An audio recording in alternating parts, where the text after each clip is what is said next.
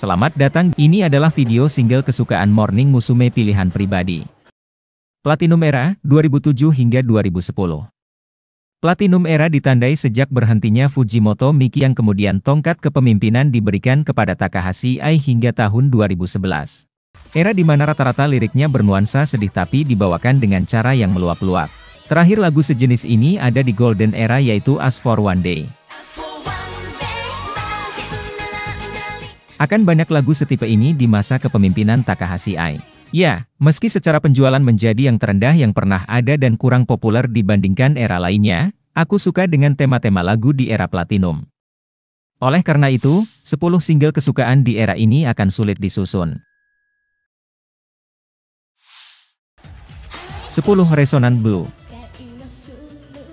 Untuk di nomor 10 sebenarnya banyak kandidat selain Resonant Blue. Yang membuat lagu ini ada di urutan 10 karena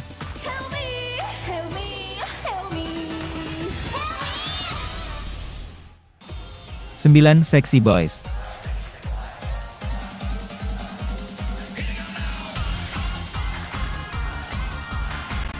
Lagu yang sangat catchy dengan ue-ue-nya dan sentilan gitar yang mirip seperti suara orang bersiul with you ini mungkin diciptakan untuk ngegodain pria-pria.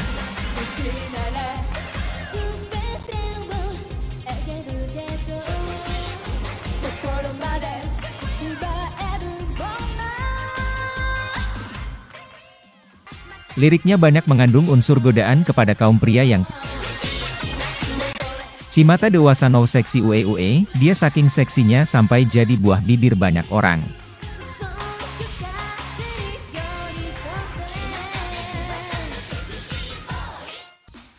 Delapan Nancat Ren'ai.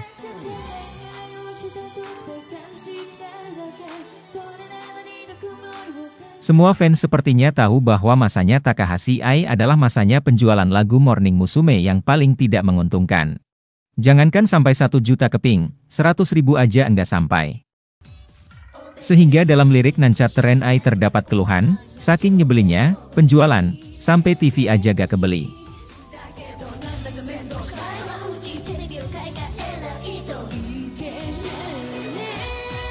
Akibat keluhan itu, akhirnya penjualan single Nancat Ren'ai bisa tembus 70.000 sekian-sekian. Ya masih rendah sih, tapi ini penjualan Morning Musume tertinggi di bawah kepemimpinan Takahashi Ai. 7 Onagameda Tenaze Ikenai.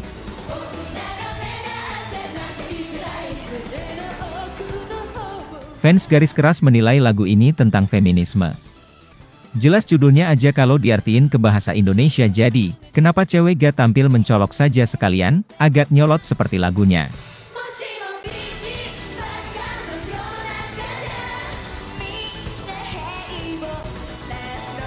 Tapi aku sebagai pria ya gak apa-apa juga sama cewek yang stand out.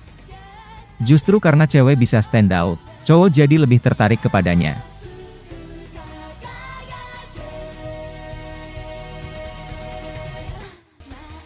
6 Onanisachi Are.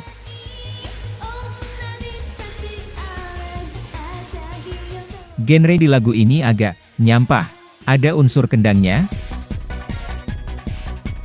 sitar India, Eurobeat,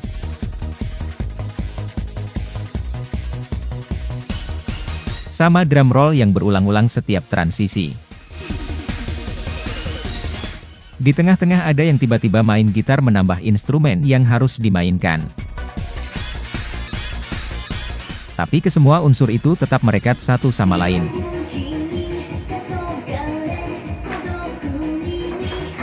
Harapannya lagu Onanisachi Are ada di urutan terbaik seperti makna lirik lagunya, berharap yang terbaik untuk si gadis.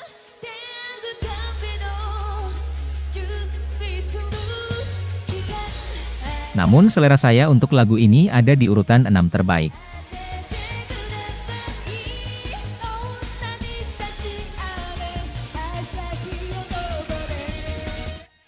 5 Osaka Koi no Uta. Kabarnya lirik lagu ini menggunakan dialek Osaka.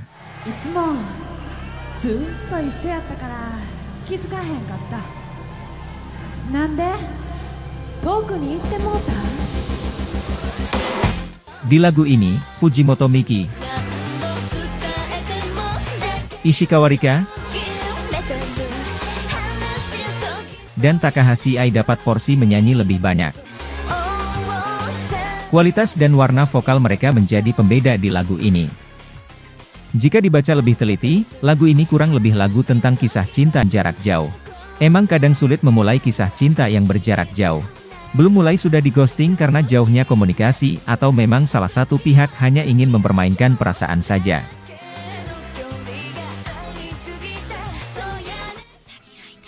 Empat Iropoi Ren'ai.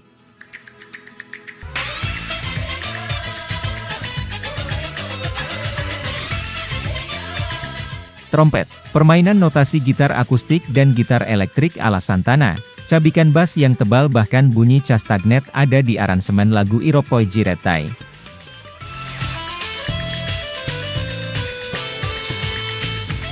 Makanya satu kata untuk lagu ini adalah Latino sambil berteriak ula.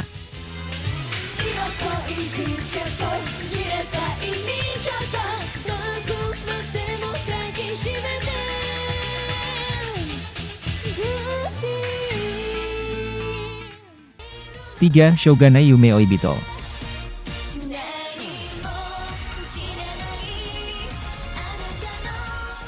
Mature, dramatic and tragic at the same time.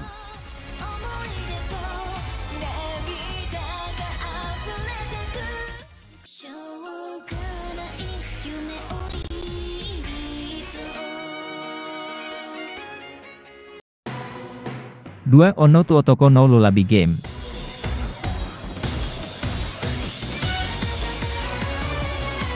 Lagu ini menceritakan konflik antara perempuan dan pria dalam hubungan percintaan. Si perempuan ingin dihargai namun si pria begitu ceroboh sampai-sampai tidak memperhatikan perasaan si perempuan. Dan si perempuan terlalu menuntut perlakuan kepada si pria. Sebaliknya, si pria seperti tidak peka kepada si perempuan.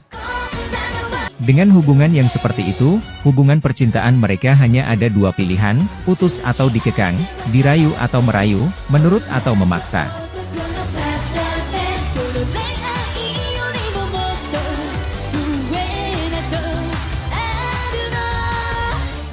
Tempo di lagu ini sangat cepat dengan dominan alat-alat musik orkestra seperti string, piano, perkusi, timpani sampai simbal.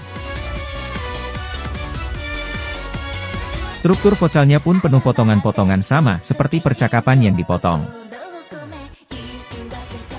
Di beberapa event pagelaran bahkan Takahashi Ai melakukan improvisasi dengan memanjangkan jeda kemudian biasanya direspon oleh riuhnya penonton.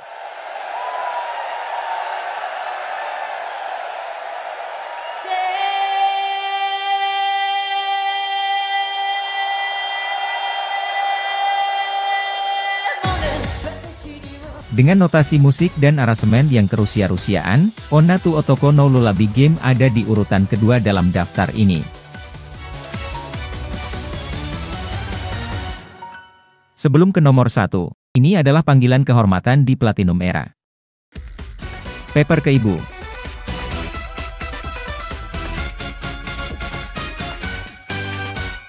Lagu ini dibawakan sebagai single Morning Musume sebagai lagu cover Pink Lady dengan judul yang sama, yang rilis pertama kali pada tahun 70-an.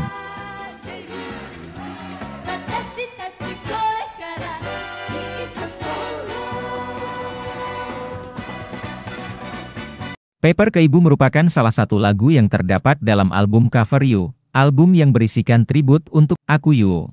Morning Musume mendaur ulang lagu Paper ke Ibu menjadi kekinian tanpa menghilangkan kekhasan dari lagu aslinya. Sebelum ke nomor 1, pastikan kamu subscribe channel ini karena ada beberapa video lagi tentang single kesukaan Morning Musume di setiap era yang bisa kamu tonton. 1. Naichao Kamo. Jaket kulit, rok tutu mini, sepatu boot dan aksesoris rocker seperti rantai, sarung tangan kulit dan duri-duri seperti ingin mengatakan, mungkin aku akan menangis, tapi aku tegar menghadapi semua ini. Lihatlah, kamu membuatku merasa seperti gadis lembek. Tidak, aku kuat.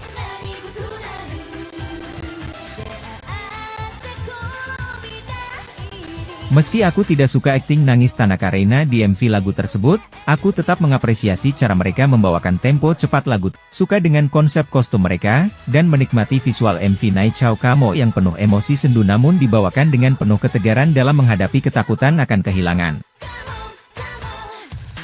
Itulah 10 single kesukaan Morning Musume di era Platinum.